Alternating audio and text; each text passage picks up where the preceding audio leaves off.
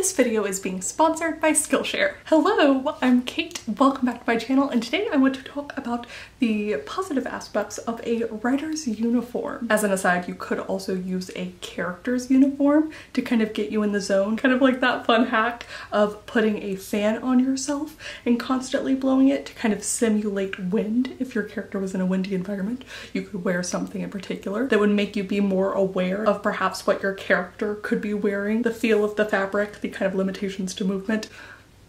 Anyways, as someone who has worked from home and worked for myself for the past few years, even pre-pandemic, I have gotten into the habit, and I'm not gonna say it's good or bad, because there have been times I quite enjoyed. I have gotten into the habit of just kind of rolling out of bed and then immediately going to work and working in my pajamas all day. It is one of the great pros to be as comfortable as is humanly possible. But kind of like my purposes for being on a quest to find the perfect coffee shop for writing in, I have been feeling the need to like change it up a little bit. Maybe not work in pajamas.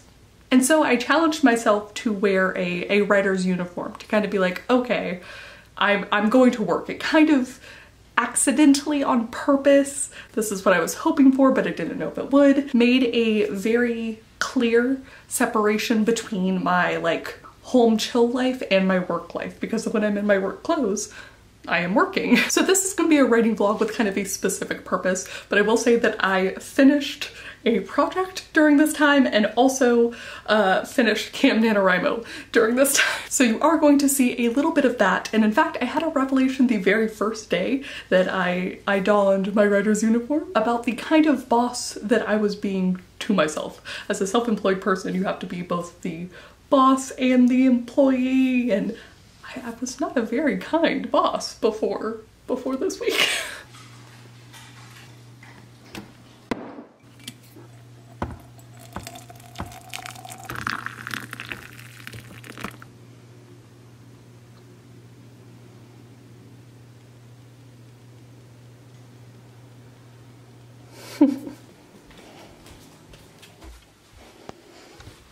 You know what's funny is that as soon as I sat down here and was like, put on my little boss cap and was like, what is an amount of work that I would assign someone?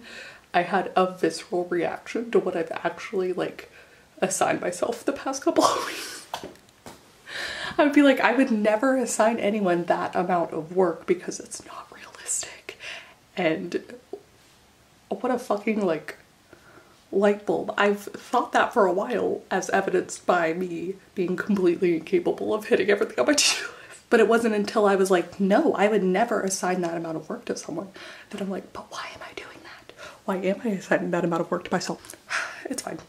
It's also worth noting that for the first time in a while, I'm actually like on time to the Twitch stream. Like I'm at the desk early. I meant to start working at 10, but we're just gonna play around with it. The rules are gonna be a little loosey-goosey, but I'll probably finish doing a little bit around the house and then come back just a few minutes before 10. But interesting that getting dressed and getting ready, which is getting dressed in like not sleep clothes, was enough to propel me to be like, well, I am here at work on time early. I'm not gonna read too much into it. It's like she was called in here.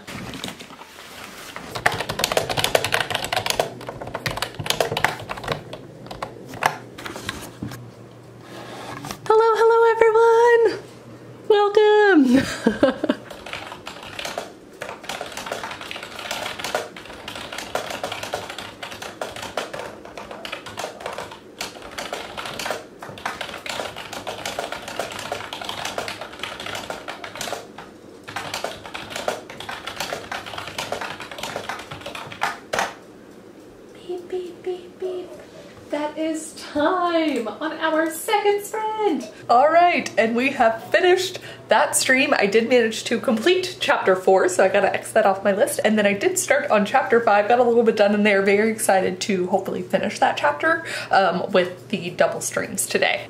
Ha. And as I mentioned earlier, this video is being sponsored by Skillshare. Kind of in theme with this video, some of the classes I've been taking have been maybe personal improvement kind of ways to hack my day, because that can be something that constantly working from my home and not having coworkers and all these other things that I sometimes struggle with being my own boss. So I've especially loved Mike Vardy's class, Productivity Habits That Stick Using Time Theming. Now, I never heard of time theming before, but one of the things I especially loved was his concept of like about a boy syndrome based off of the movie. So Hugh Grant's character has all of his day scheduled to like the 15 minutes, and all of a sudden a boy shows up and throws a wrench into his carefully curated plan, right?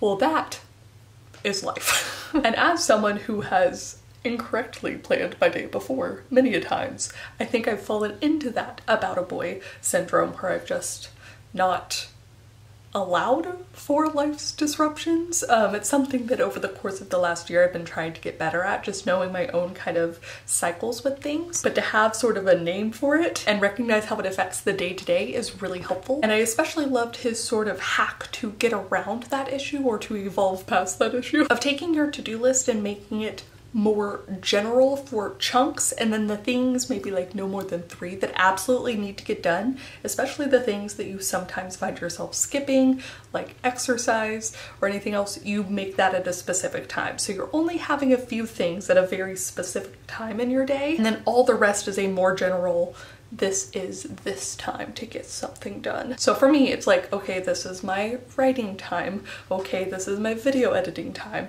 This is this time, and I have like a loose chunk from which to do it. But my stream always happens here and my exercise happens here, sort of thing. Those are the only things that I put down as a time in my calendar. AKA, do not panic plan your day like this. Because all that happens is that you're inevitably not going to get something done. The boy will appear and throw everything off course, and it has a kind of cascading effect. So if in the planning stage you plan correctly, then you can avoid all of that. So anyways, and the first 1,000 of y'all to click my link down below or use my code Kate Kavanaugh will get a 1-month free trial of Skillshare. And thank you once again to Skillshare for sponsoring this video. So one of the interesting things of trying to set all of this up was figuring out what was and wasn't work. So obviously when you're working from home, you have a lot more flexibility than when you're in the office. When I was working corporate, I got to both work from the office and from home. And while some people like walked around our giant, 5-6 story building while on call, getting their steps in and stuff like that, kind of multitasking it a little bit. It is easier to do while you're working from home potentially if you have a headset or whatever else. So like what I'm gonna do now is I'm gonna go walk the dogs, but I am then curious about how I define work itself. So as someone who's doing like creative things or like doing vlogs, things I might do for a live stream or something, can I count that as work, or is it like extra bonus stuff? I've really never figured out how to count it, but I am going to be listening to An Absolutely Remarkable Thing by Hank Green for our AuthorTube chat book club pick. Does that count? I don't know. So let me grab my headphones and grab the dogs and we will be on the road. On the trail? Yes. Good job, Beth. So one of the things I'm finding really interesting is that something about dressing for work does actually trick my brain into thinking that like I'm supposed to be working, because I wouldn't just wear this to lounge around in, even though I'm clearly like working from the bed in a lounge-like manner. So, nice little hack. My parents did visit, so we'll pretend that they were my coworkers visiting me. I'm actually on a task that I assigned for another day, just because I think I might actually achieve all of the tasks I set out to do today. But that said, it is 4, which would normally be my I'm stopping work time. But of course, I will be working again at 6 and writing, hopefully finishing chapter 5 while my brother and I are streaming. Maybe I'll kind of tally that at the end. Maybe that's the leftover time from when my parents visited for an hour. Anyways, things to consider for this experiment, but I'll pretend that dressing up helped. Don't even have to pretend, but for now, I'm going to take a break and finish the job I started. So now we should probably talk about what technically consisted of my uniform. I mostly wore rompers or jeans or dresses or whatever else. Definitely not stuff that I could have gotten away with at my corporate job, but I do think could work in like slightly more lax office settings. I also usually try to pair some earrings with the outfit, but all of the outfits, while not quite, you know, go to sleep in comfortable, were still movable. Definitely not as bad as my corporate days. And I do need to share with you the jig I tried to do to show that before from a different angle and was a fail.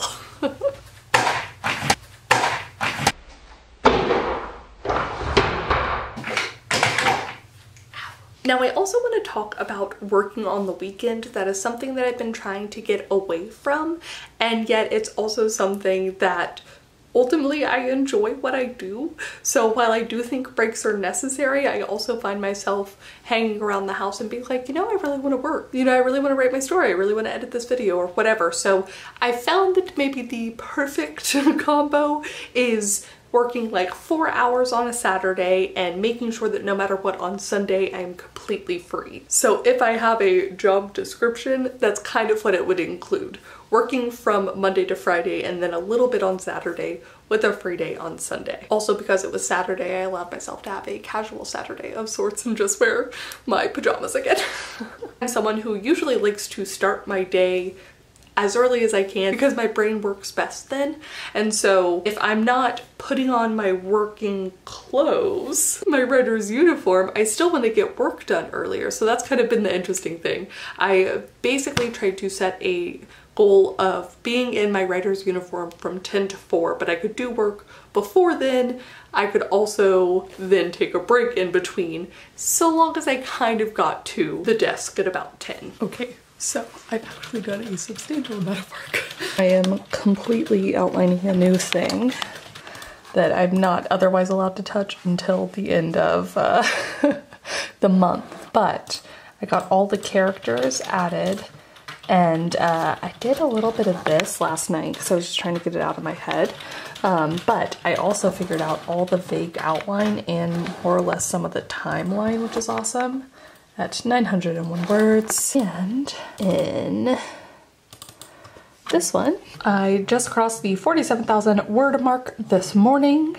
Did a little bit of research on that as well. So I'm feeling really good. I actually canceled my Twitch stream earlier today, which would be in 8 minutes, so that I can focus on the writing. I'm just like, I have been texting myself nonstop. I was telling the boyfriend that I text myself maybe like once a day, or I write down an idea once a day, you know, something that comes up when I'm not actively writing. But lately it's been like 5 ideas a day where I'm just like, oh my god, for various stories. So I knew that I ran out of space. So really I knew I just needed to like get as much done as I possibly could today and just like stay in the zone. Yes, just live in that zone. So that's what I'm doing. I am on my second cup of coffee, almost dropped my phone. And now I'm actually going to revisit a very old project, as I had 2 sort of epiphanies. Yeah, while I've actually been listening to a book, which is great. I love when that happens. So I need to make those notes in there. And once again, it's something that I really don't want to touch until the end of the month, but I gotta get it out of this brain. And then there's the balance of working for myself, so utilizing the time that could potentially be more difficult when you have 9 to 5. Like we had local elections, so I went and voted midday. So I violated my own 10 to 4 rule in order to go vote at about 1:30. So then I come back and then I'm kind of loosey-goosey with, do I finish at 4? Do I work again at 7? Do I work again at 9 on a Friday? But there's lots of things to consider here. It has helped me learn that the writer's uniform does really help my mindset in a lot of ways. So I think it's something that kind of like going to a coffee shop would encourage me in a different way. Maybe something to kind of get out of my rut, get out of that routine. I did this experiment over the course of basically like 3-4 weeks, and I did not do it every single day. I did want to share though, that very first day where I was like, how much work should I assign myself?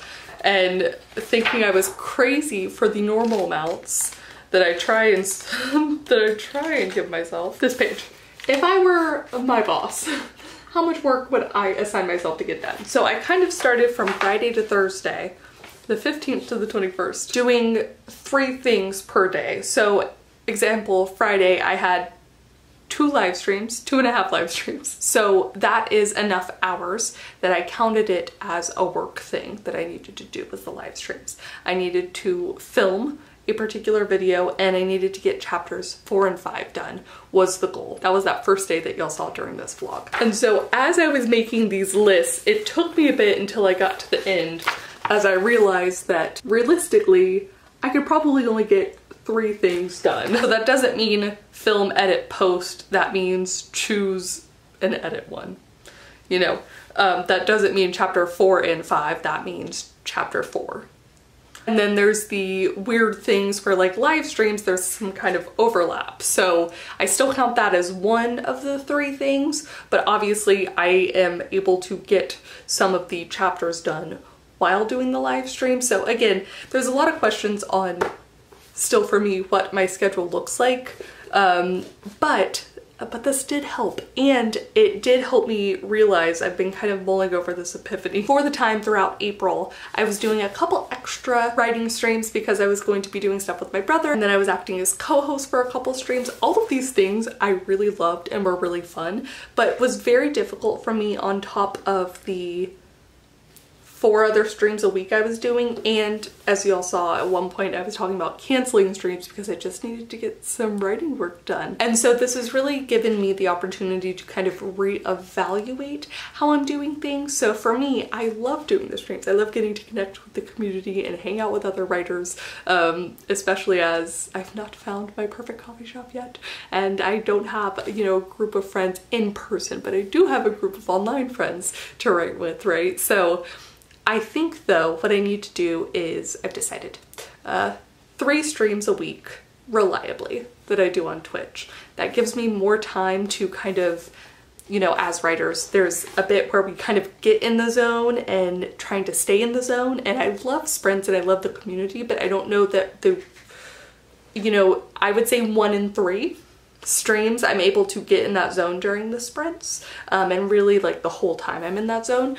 Versus if I don't have a stream day, I don't have to start getting ready for the stream. I don't have to start and stop in the same way. So I can kind of be writing all day or kind of experience that zone and state in it. So anyways, 3 streams. I put it up for a poll, so I think it's gonna be Wednesday, Thursday, and Friday over on Twitch. And then whenever I have bonus or co-hosting streams, I won't feel tired by the time the next week rolls around by kind of doing too many of these things, right? So I'm really excited for that change, and I don't know that I would have realized it, you know, maybe not the dressing up part, the writer's uniform part, but all of this kind of things that I'm considering as I'm trying to figure out what works for me. And I think this is something that's good to reevaluate every now and then. It's kind of like just, you know, every 6 months. And now I have a new system, and we shall try it, and I shall see if I glean anything more from it. But please do comment down below. Let me know if you have a writer's uniform, and I'm gonna say that that can possibly include the things you need to have in your area. Maybe whatever helps you to get in that zone, whether it is a wrist brace, if it is you use the same mug every day and that helps you get in the writer zone. It doesn't have to be quite literally an outfit that you're putting on, but I would also love to know if you are someone who works from home, how you're able to sort of delineate between home life and work life now that we are, you know, 2+ years into the pandemic. And let me just know if you've had any other epiphanies kind of recently about your own writing routine or writing structure, or how your writing fits into your everyday life. I would love to know. But thank you guys so much for watching. Thank you once again to Skillshare for sponsoring this video, and I will see you all very soon with a new one. Bye!